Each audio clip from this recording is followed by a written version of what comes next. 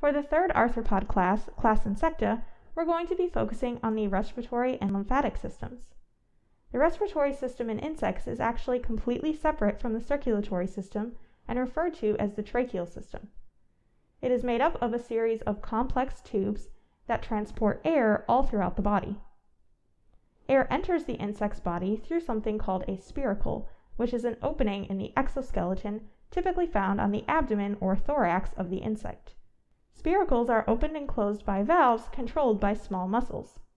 Once air enters a spiracle, it will go into a longitudinal tracheal trunk and from there diffuse to every other part of the body. Carbon dioxide is removed from the insect's body using this same system.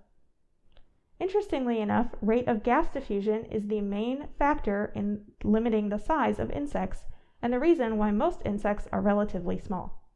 Insects don't actually have a dedicated lymphatic system. Instead, hemolymph fulfills this role through the use of cells called hemocytes and proteins.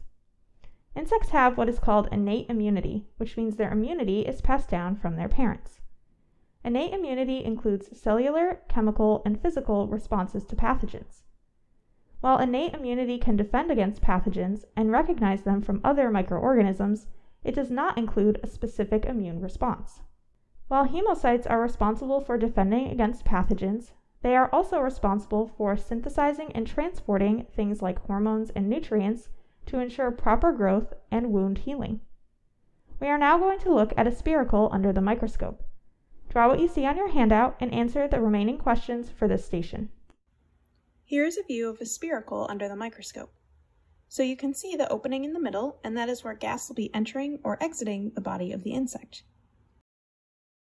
And like I mentioned, it is controlled by small muscles, so it can be closed or opened wider if needed, and you can see those small muscles to an extent around the opening in the middle. After you draw this on your handout and answer the other questions, you can proceed to the next station.